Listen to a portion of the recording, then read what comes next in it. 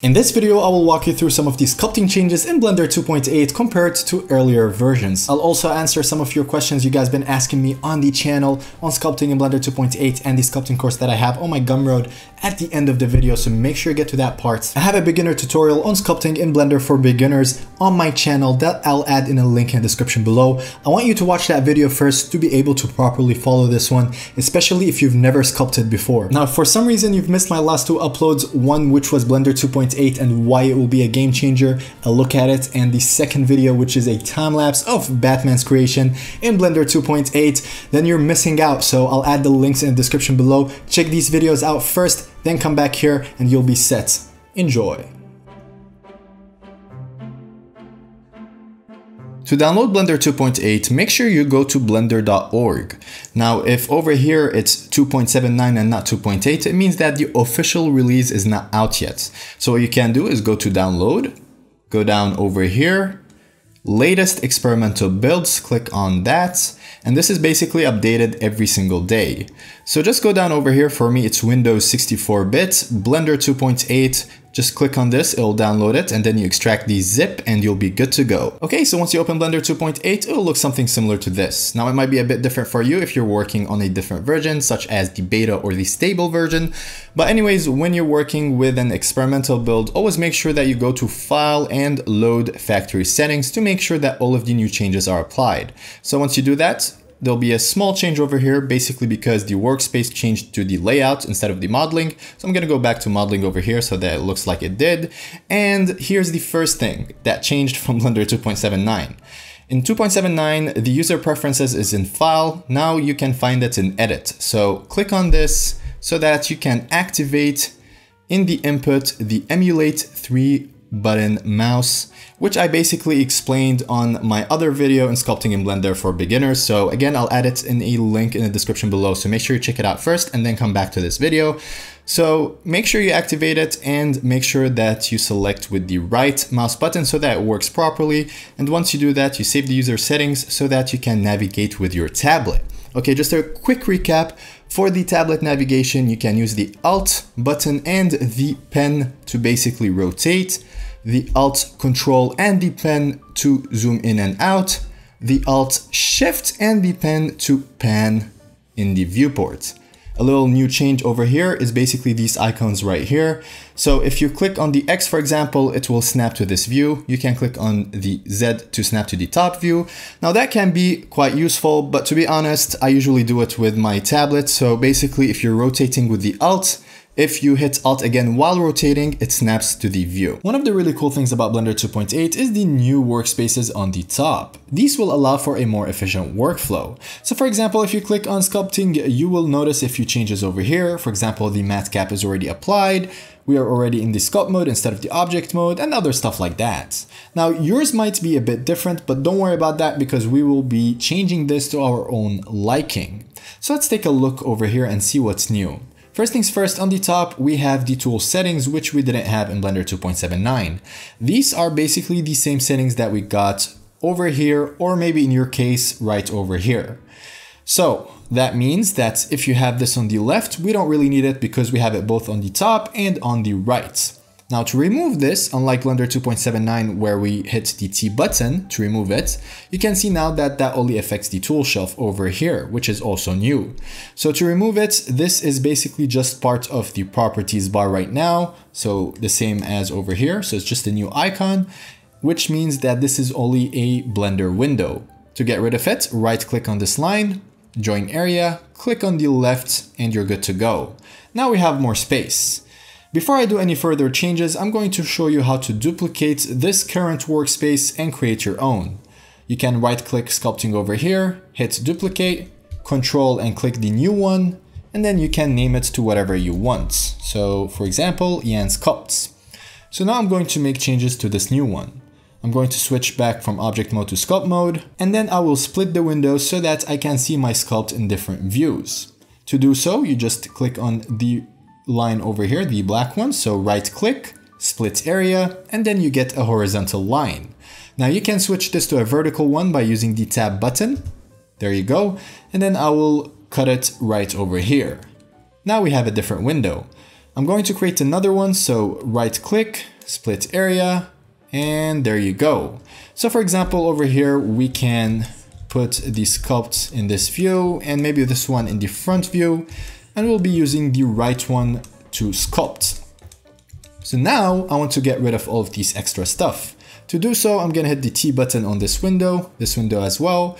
And to get rid of all of the gizmos and everything over here, you can just hit this button over here. So there you go, and there you go. At this point, you can even further personalize your workspace as much as you want. So if you go to the top over here and with the middle mouse button, you can scroll, you can change the shading matte cap to a different one for this window and a different one, for example, for this one. Once you're happy with all of the changes, you can, for example, zoom in over here so that it always starts this way.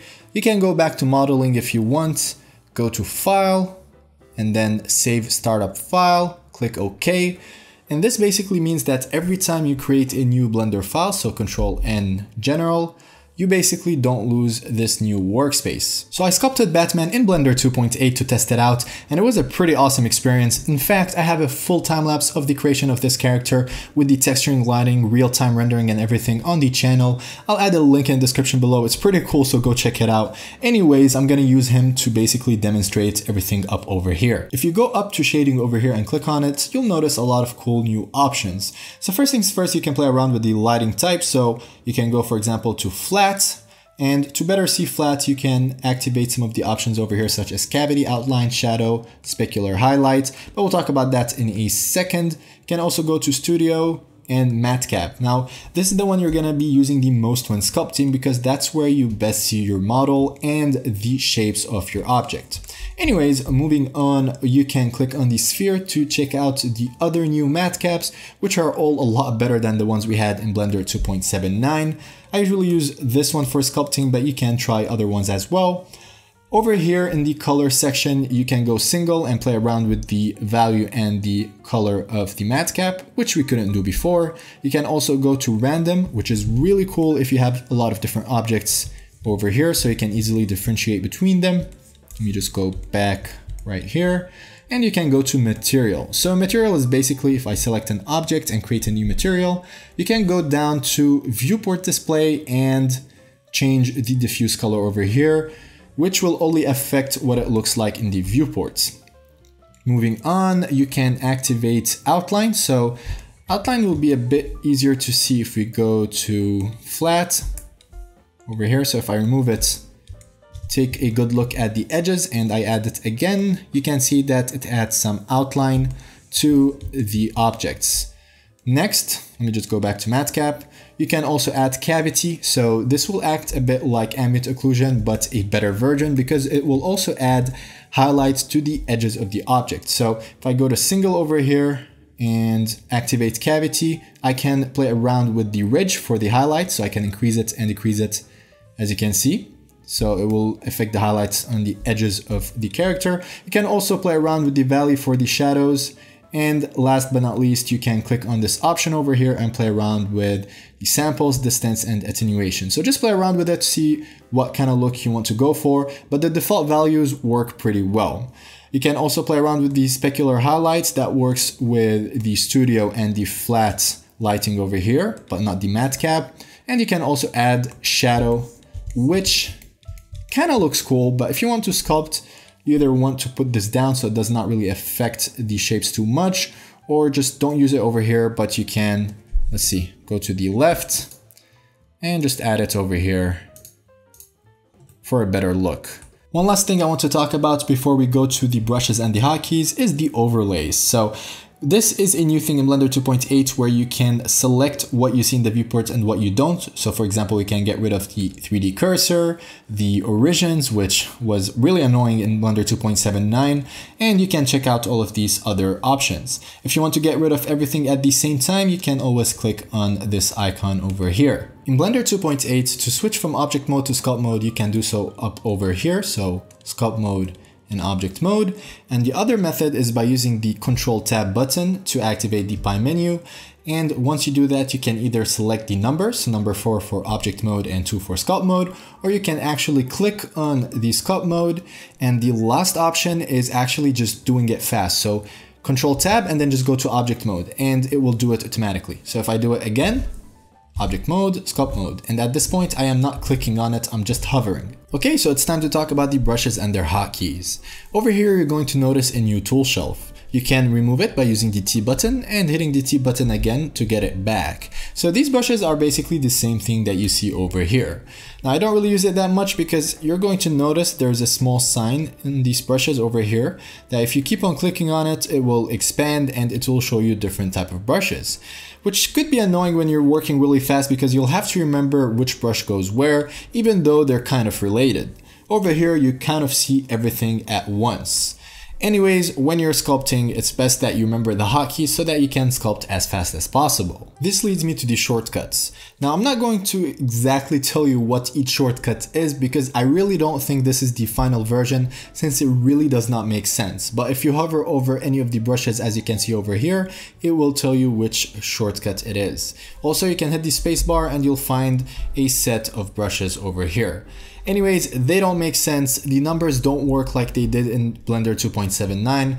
So what I personally do is I right click on the brush. So for example, I think number 3 in Blender 2.79 was clay strips, which I use a lot. So I just right click on this, assign shortcut number 3. And now if I hover over it again, you're going to notice that the shortcut is 3. If you want these changes to stick, you have to go to Edit, User Preferences, pull this down, and you have to save user settings. If you don't do that, these shortcuts will go away once you open Blender again. I think it's also worth mentioning that some of the shortcuts might not work properly. So for example, the grab brush, if you hit G, it goes to grab, and you hit it again, it goes to thumb, and now it's just thumb. Even if I go back to G and I assign the shortcut, so I change it to G, and I hit G again, it goes back to thumb. This happens with 1 or 2 brushes. I think it happens with the pinch brush as well, with the P button. So instead, just change the shortcut for now until they fix this bug. So change shortcut. I put it at 1, and whatever really suits you basically. Just choose the brushes you use the most, add the shortcuts you want, and once the official release comes, we'll see how the new shortcuts will affect our sculpting. While we are still talking about shortcuts, a really cool thing you can do in Blender 2.8 is right click on anything. So for example, you can right click the sculpt, add to quick favorites. You can also right click one of the brushes, so the layer, add to quick favorites. And once you do that, you can use the Q button on your keyboard to access all of these favorites. If you don't want them anymore, you can right click on any and each one of them and basically remove from quick favorites. When you do that and you go back, you won't find it anymore. Here's a few things to look out for when sculpting in Blender 2.8. Keep in mind some of these things might be different for you if you're using the beta or stable version. For example, you can't really sculpt more than one object like you can in Blender 2.79.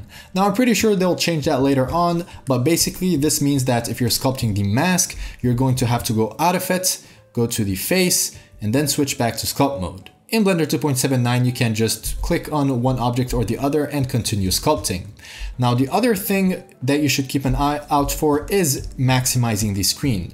The hotkey changed for that. So before it was Shift Space, now it is Control Space, and there you go. You can view your sculpt in one big window.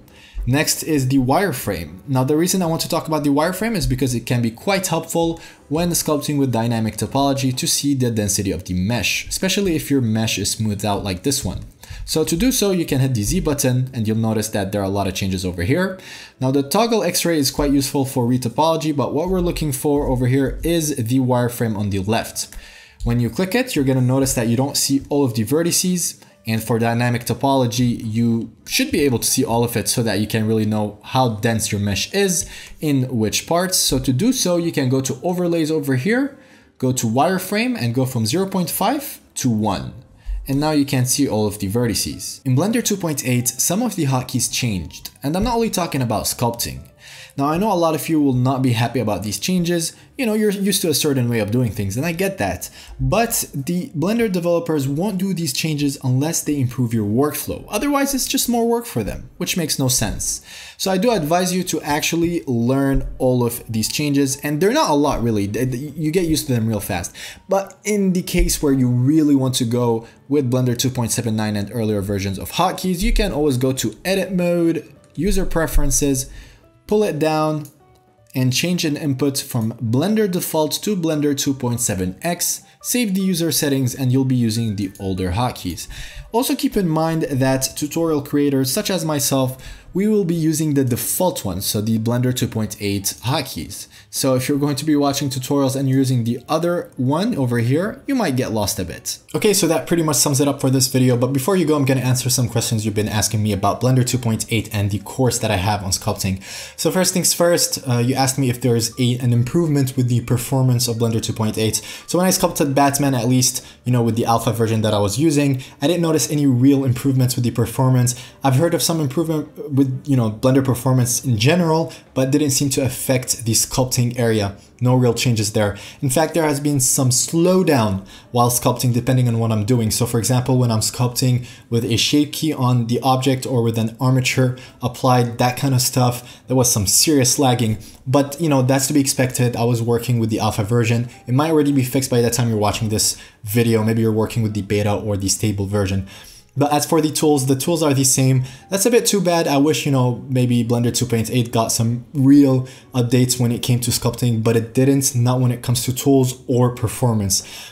Here's the thing, Blender 2.8 is just the first of its version. So there's Blender 2.81, 2 and more, and you know, Blender will probably be getting updates as time goes, but their focus was not on sculpting, that's why. However, the performance, not performance, but the viewport, you know, the cavity, the new matte caps, all these kind of stuff, don't underestimate how that affects your workflow and your productivity and your character creation. It might seem like it's just for the pretty looks, but it's not. You know, one, you see your objects better, you see your character better. Two, it motivates you. It has a psychological effect on you when it looks better on the viewport while you're sculpting. It did motivate me to create more sculpts, more characters and that kind of stuff. So there is that. As for the sculpting course that I have on Gumroad, you guys have been asking me if I will update it. So yes, the answer is I will definitely update the course over there, and I'll also update it here on the channel. So I'll make a free tutorial when, you know, the stable version comes out, and make a proper one